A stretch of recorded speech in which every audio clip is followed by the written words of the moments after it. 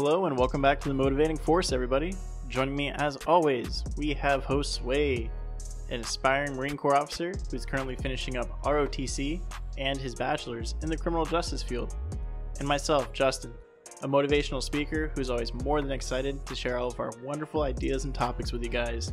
With this being just week 2 of me having a newborn in the house, I have yet again not been able to prepare the normal Monday content for everybody. So this episode is not going to necessarily be a hashtag Monday motivation, but we are going to talk about some interesting points, some things that I had happen this week that I think would be very beneficial for you guys to learn from.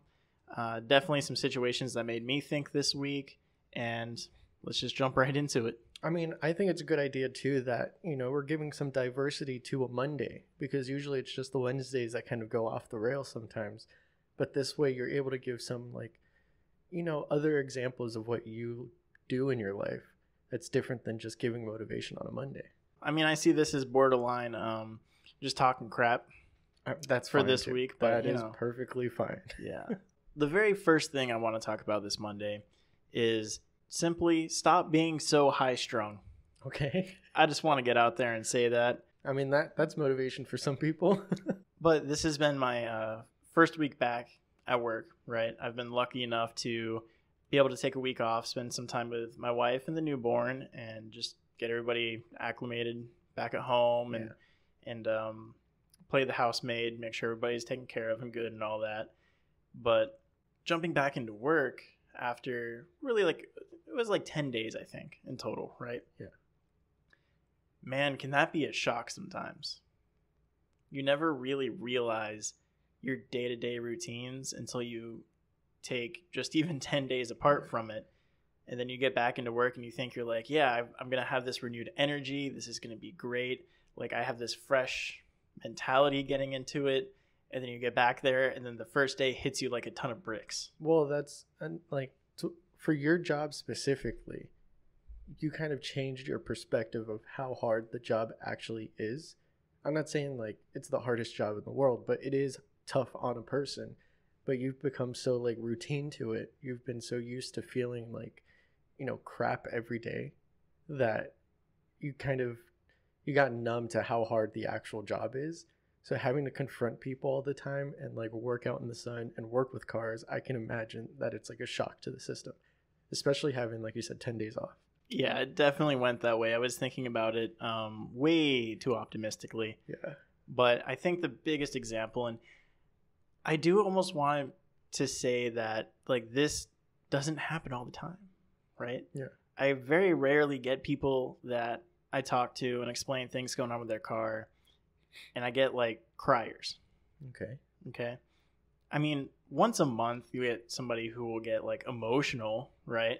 And then usually gets mad. But it's just no big deal. No, I mean, I get people who are mad every day. Oh, okay. But that's more normal. That's more normal. Yeah. I'm used to people yelling. But getting people who are sad or crying or emotional in that sense is it's not that common, Yeah. And this week alone, my first week back, of course, it's happened 4 times this week. Yeah. And I'm what is going on? Did I I'm thinking it's me. Maybe I'm saying things differently now since I had 10 days off and I'm all optimistic about this and I'm coming in there just I got great news for you.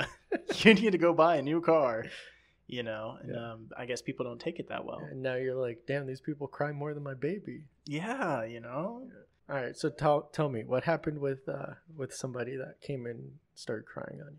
This is where we're getting the first level of motivation here and telling people to not be so high strung, because this was a customer who was generously passed on to me because other people may or may not have felt the desire to continue handling that situation, right? Oh, okay. So they started the engagement and then passed it on. Right. Or they knew it was going to come out to this outcome and then they just passed it on. Knowing I'm not what was sure what was to come. If there was expectations that were met here or not. But as you can tell with the professional lingo here, I'm keeping this as kosher as possible. Yeah. Starting off with a high strung, it's okay, if your car's in the shop, you're having a big a bigger issue than normal. You know, you don't got a flat tire. You don't need an oil change. There's something going on with your car. Yeah. It's going to take time to figure out. Now, get this. It's especially going to take time to figure out if the car's been at another shop for a week and nobody had an answer. Interesting. And then now it comes to me, and I should be able to give you an answer in 24 hours? Yeah. Doesn't work like that, right? So we're going through, we're checking this car out, we're doing everything we can. And I mean, long story short, car needs an engine, but we had to cover all of our bases and just make sure, because sometimes little dumb things can happen, you know? And as simple as a wire that's half plugged in could give you the same results as you thinking that it needs a motor. So you're talking a $5 repair versus like the $5,000 repair. Yeah. So we, you know, and it is our job to be careful with that and make sure we're making the right call on these things. Okay, so to begin, what you're saying is the buck was passed from another shop. It wasn't that somebody in your shop knew what was going to happen and they're like, here, deal with the person. It was another shop. Both. Oh, okay. Never mind. I was saying, so the other shop was like, hey, we don't want to deal with this, so you guys figure it out. Yeah. Right? And then you guys went through all the little checks to see what's happening. Yeah. And then they were like, hey, Justin, you got to call this person. Right. God. So I call this person, I'm talking to them. And, you know, I guess with that motivational, that high hope of like, you know, good news, you get to finally go buy a new car because you have an old Chrysler. Like, come on, man, it's time, right? And they just start bawling on the phone, right? I mean, like the type of cry that's like your grandmother just died type of crying. Like repeating the same thing over and over again as you're crying type of cry, right? Like that type of cry. Yeah. It's intense. With it being my first week back, everything hitting me like a ton of bricks, I was kind of just like sitting there on the phone just, okay, well, I guess I have to wait for you to stop crying before I can keep talking because this is kind of loud. Yeah, it's the type of cry that you can't really say anything to because they're not even listening to it. Yeah, and it just kind of goes right over the top of my head. Like I'm just, did not really affect me too much, thankfully. So I finished that whole situation, right? And then I'm going through, I'm talking to my dad, I'm talking to the tech that was looking at the car, and like, I was just making sure, since I'm the one to talk to her, like, hey, did we check these things out? Is this, all these bases are covered, right? Like, just to make sure on my end, because now she has my name. She go and call back to me if something happens, right? And everything was good. Everything checked out the way it should. It is what it is. If you don't take care of your car, it's going to blow up, bottom line. Correct. Right? That's how things work in this life. It is, and some people don't think that way. Yeah. So, well, that's one of the issues, too, when people don't value the means of their own transportation with the value that it should have. You know, like being somebody who, you know, I was lucky enough that my parents bought my first car. I wasn't really on top of it as I am now, but I still, you know, having you as a best friend, like I would know, okay, I need an oil change regularly. I need to clean it regularly. But then there's other people that they buy a cheap car because that's something that they can afford, and they don't take care of that, is when it then bites them in the butt when things like this happen, when now the cost of the repair is double the price of the car's value. Right. So it's like, if you're not going to take care of a car, you should know ahead of time that you should probably have some kind of like cushion in the background for when the car gives up. You're going to need to buy another one because you know you're not taking care of it. And instead it's quite the opposite, where it's, you know, they didn't have money, the $30 for the oil change in the first place. So now how are they going to have money to replace the engine or buy a whole new car? And it's this whole mess that's really not any of my problem at all, right? Yeah, but that's what I'm saying. When it comes down to the individual, if you know you're going to buy a car and you're not going to have the money to upkeep it, then you're not ready to buy a car. Right. You have to know all the things that it entails before you actually jump into that situation. Yeah. I mean, cars are a huge responsibility. It's should be the second most expensive purchase you make in your entire life. Right? Your home is your most expensive purchase, and your second should be your car. Believe me, it is. Yeah. Brand new Jeep. Ouch. There goes my left arm. Yeah. Worth it though, right? Dude, it's worth it. I wouldn't change it for the world. I bring all that story to tell you, you're going through dealing with all these issues in life, and some of them are going to have some severe outcomes. Some of them will seem simple and have big outcomes. And the bottom of the line is sometimes you just don't know. You don't know what's going to happen. You don't know what's going on. And if you're not prepared for the majority of situations that could happen in your life, it's going to hurt you tremendously. You need to be able to do whatever you can to prevent that from happening. You should be prepared to handle best case scenarios, and you should be prepared to handle almost every worst case scenario possible in your life. Yeah. Because if not, then you're not ready. And if you're not ready, then you're not going to be at peace in your mind. Yeah. And it's also that you have to be proactive when it comes to these things. You should be taking care of whatever the object or situation you find yourself in before the worst case scenario happens, or to put off the worst case scenario for as long as possible. You're being proactive in that endeavor of stopping that from happening right now. And then on top of that, being resilient, foreshadow for Wednesday's episode, but being resilient enough and having that character trait so then you can snap back from whatever happens. Like, instead of crying about it, being able to pick yourself up, realize that this is going to happen if you don't take care of your car, and know what you got to do. See, that's where the motivational side comes in. Be prepared for all these things so that way it doesn't hit you like a train, you know? And on the personal side of things, if you're not prepared all the time like that, stop being so damn high strung. Yeah. Because you're making the situation worse for everybody. Like we're saying, it's been over a week of other people looking at your car. We're looking at your car, and you think it's okay to call every 30 minutes asking for an update. It's not. It's not helpful. It's stressful for everybody involved in that situation. Yeah. Crying worse than my newborn child over the phone to me about your lack of maintenance ultimately blowing up your car also is not going to do anybody good, and is going to cause a lot of stress for everybody involved. So avoid that.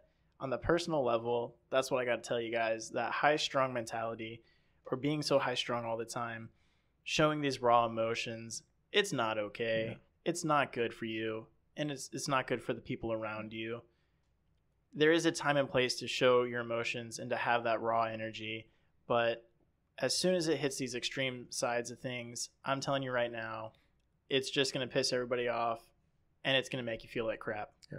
I mean, period. Well, one, it's like you said, there's a time and place for it. When you're talking to when you're talking to a small business or just a business in general, you have to be as professional as possible with them, right? Like, you're giving them something to do. They have to give you a return. If it's something that you don't like, you have to be professional about it. And then whenever you get off the phone or you leave the shop, then, I mean, you can show your emotions then. But in reality, is crying going to make the shop go, you know what, we'll buy you a new motor? Like, is crying going to do any of this stuff for you? And I mean, Wednesday's episode, we're going to talk about why people are like that, how soft people are sometimes. And I'm not saying that as like I'm not being a bully towards you guys, but there are people that are emotional when it comes to these things. And like I said, time and place. And then another thing about being proactive and all these, like, taking care of your car and the maintenance and all that, I know that there's people out there that honestly don't have the time. And I'm going to use my parents as an example. Like, my mom and my stepdad never take their cars to the shop unless, like, there's a major issue happening, or like she can't get the reverse camera to turn on whenever she gets in reverse, or something major happens where it's affecting her driving. And I will then take their truck, take the work truck, take their like the Explorer, the car that they use just to get to work, and I'll take them to the shop because I know they need a routine oil change. And I'll do it because I know that they're running the truck to the ground. It's like, I know that's the only truck that they have for work, so come on, I got to keep it alive for you since you're not doing it yourself. To say you don't have time is like you're sparing that 45 minutes versus not having the vehicle at all. Yeah. So what costs more time? Exactly. Right? So you have to consider all those things. And again, like you're saying, I'm not being a bully about it. I'm not trying to harass or talk down about this person, but it's just the way that you go about handling things, and the way that, I come on this show and think about my audience and how I want you guys to be able to live the best life possible. And that's not it. Yeah. You sometimes need to be told straight up, like, this is what you got to stop doing. On like a better example of that, because again, apparently, I don't know, it's the week of tears, I guess. I don't know. The second person, right? So, okay, look, they sent us the wrong part. We're waiting to get the right one in. As soon as we do, we're going to have it back together. Car was already torn apart. We're halfway there. Not a big deal, right? So like, okay, well, I got to be to work at 2:30, whatever time it was. It's like, okay, well, that's definitely not enough time. Like, they're not going to make it here with the part. We're not going to get installed in time for you to drive your car to work. And then she starts crying. She's over there on her phone. And it's like, hey, what's up? You okay? Like, She's like, yeah, I just got to figure out how to get to work. Okay. You tell her that there's a thing called Uber and Lyft? Well, no. Okay. But yes. Right? She's like, oh, I'm just trying to figure out how to get to work. And it's like, okay. Well, if you want some water or something, because, we have the coolers there at the shop. You want some water or something, feel free, help yourself, whatever you need, right? But it's like, she was like crying the whole time. Because I know some people out there can be like, oh, but I'm just emotional like that. I'm going to cry and all that. Well, there's a perfect example of how somebody goes about doing that, right? It's not, they don't make it by a problem that's happening. And they're working towards their solution. They're doing everything right. Everything's coming together. It's just on top of all that, they're crying a little bit. Yeah. And that's what it is to be emotional. It's not a big deal, but they're able to continue on with their lives, do the things they need to do to live their normal life. Whereas in the first case, the first scenario there, it's like life shattering. Yeah. It's going to change everything. And it's like, that is just not healthy. It's not good for people. So that's what I wanted to come on and just share today with everybody. No, I mean, like I said at the beginning, it's good. And I mean, you're still able to twist it to have that motivation behind it. And like I was mentioning before, that you're able to give those like life experiences that you have to deal with that are real. And, it's a different perspective. I think with my whole idea behind it too is that, like, I've been the person more so to just like go with the flow with things. And even to the point where it gets me in trouble sometimes. Sometimes things do happen, right? Say the food takes too long to make at a restaurant. And then, people at the table are getting impatient or whatnot. And I'm just like, whatever. Look how busy they are. They're having a bad night. Whatever, right? I'm okay with it. Go with the flow. But then when the food comes out and the food's cold, well then, okay, a different story, right? Then I'm going to have to be like, okay, come on. We got to do something here about this, right? The little minor inconveniences and they just require that little bit of patience and just going with the flow. And that's okay. And there is a point where you need to be able to do that and handle that well. And then there comes the point where it's no longer a minor inconvenience or it's a bigger issue. Like, it's not a minor inconvenience if the food comes out cold, right? Because there's nothing I can do about that. I can't now make this meal delicious. But on top of it being cold, you had to wait an hour. So now I've got to address that and go forward with that. But you see, with me, it's like, that's something I honestly I have been working on, is my patience. And I've talked about that before, especially when it comes to like a line, when it's supposed to be like a constantly moving line and it's not moving. And it's like, what's holding this up right now? But that's, my issue that I have to deal with. But I can fully relate with having to wait too long with food, because I have an issue where I get hangry. And if I'm very hungry, I haven't eaten all day, it's taking forever to get food. And then on top of that, it's cold, I'm walking out, dude. Yeah. Honestly, I'm walking out. After I dress it and they say, okay, you don't have to pay, then I'm like, peace. Right. I'm out. I'll give it another chance. Like, it's not like I'm never going to go to that establishment ever again. But it's like, dude, I got to get food in my system right now. So just all these little things, it's like, I'll take the stress off of your hands by not having to deal with me. See, even with that, like, I just weigh out those pros and cons at that point. I'm like, man, I've already been here an hour. So what's it going to take for me to go to another restaurant and wait? Yeah. Or go home and cook food now? Or like this whole thing, like this was the plan, right? So what can I do to stay on the plan? It's like, great, the food's free. Great. Hey, do you mind nuking this for a minute then?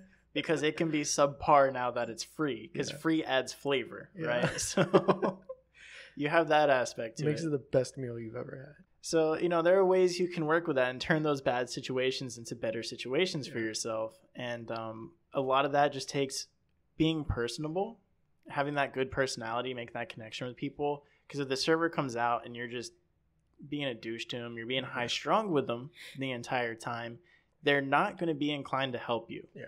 Because the first thought's going to be they're gonna, as literal as it is, bite the hand that feeds them. Yeah. Right? So they're like, well, if I extend that and I give you a little bit of help, you seem like the type of person who's going to use that against me. Yeah. So they're not going to do it. Whereas you've been waiting for an hour, they're like, oh my gosh, I'm so sorry, all this stuff, whatever. And you're just nice about it. Like, yeah, no, you're good, all this stuff. Like, I think we can get more drinks here or something then. Or like an appetite, like something, right? Yeah.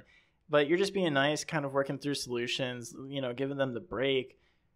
When they have that opportunity to help you, they'll be more inclined to. Yeah. High-strung people don't get that help. Yeah, I should probably clarify here because I was a server, and I know that when it does take that long time for the food to come out, it's never the server's fault. Right. Oh, of course. Never the server's fault because they are not touching your food until it gets on the plate that they're taking to you. So I'm not saying that I'm, being a douche to the server. Like, I'll probably tip the guy and walk out regardless, but whatever the case, I know that the issue isn't on them. So I will back that up by saying never be a douche to your server, because then it's just going to make the experience even worse. But on top of that, I would also say that it's, just in life, when it comes to your car, when it comes to your expectations for whatever it is you're trying to do, to lower the expectations, not to be so high strung thinking that everything's going to be perfect and the way you want it to work out all the time. Lower those expectations to reality. It is going to turn around, and sometimes you do have to buy a new car because yours just blew up because of lack of maintenance. That's on you. But lower the expectation that the mechanic's not just going to magically fix it. And it's like, you know better sometimes. Yeah. And like in that situation, you know better. You know very well for a fact that when you towed that car to my shop, there was not a drop of oil in it. Yeah. And then all of a sudden it's like, yeah, your bill is, $2 and some pocket lint, and your car runs like brand new. Yeah. It's not how that's going to work out, right? I think you guys should implement, like, whenever people come in for whatever, like, hey, my tires need, like, I have a nail in my tire, can you plug it? You just go, when's the last time you got an oil changed? Yeah. That's it. Just ask that straight up. I will tell you, though, every time we do work on a car, the very first thing we do, if you open the hood on a car, you have to check the oil. Yeah. You have to. I don't care what you're opening the hood for. You could be opening it up to replace the headlight. You have to check the oil. Yeah, it's like you're checking your bases at that point. Yeah. You're making sure it's not going to trickle down into this domino effect, all because the oil was black. Yeah, or not solid on the stick at all. Yeah. And it's like, well, you literally had the hood open. They drove 5 minutes down the road and the car blew up. Come on. All you had to do was check. And make a little upsell for yourself, even. And it helps the customer and it helps you. Hey, wow, imagine people already have a bad rap for mechanics, so don't try to upsell them on anything. Oh, never. Of course not. You just said it. Yeah. No. We're not upselling anything. I don't know what you're talking about, man. There is a difference there with that between what you need and what you don't. Yeah. Right? So people try upselling on things that they can do quickly. Yeah. Because then they're trying to make quick money. Whereas the upsell is only based on honesty and, like, what do you actually need? I check your oil and there's nothing on there. You need an oil change. You came in for a headlight and I'm selling you an oil change. By the definition of the word, that's an upsell. Yeah. Right? But not in that context of, hey, let me buy you your oil 2 new headlights. Yeah. You might as well replace the other because they don't match. They don't match. Whatever. Yeah. I don't know. People come up with crazy things to say all the time. Or they're not leveled, so you need a new headlight, and all they had to do is just move the screws, so then they're at level. Okay. Yeah. There's a whole plethora of things that mechanics will tell people, because you don't even have to tell people things that make sense, because people don't know anything about cars. Even though, again, as I stressed, it's the second most important purchase you make in your life. Spend a little time with it. Yeah. Get to know it a little bit. It doesn't hurt. Is the motivation of this episode to, get your oil changed? Maybe. Yeah, check that sticker. And if you don't have a sticker, you probably need it. And if you can't read the sticker but it's still up there, you definitely need it.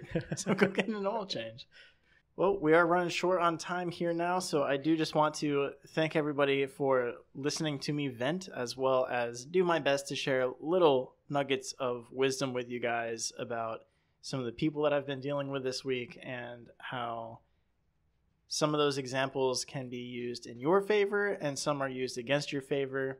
All in all, it's a learning experience, and I just wish you guys the best out there this week.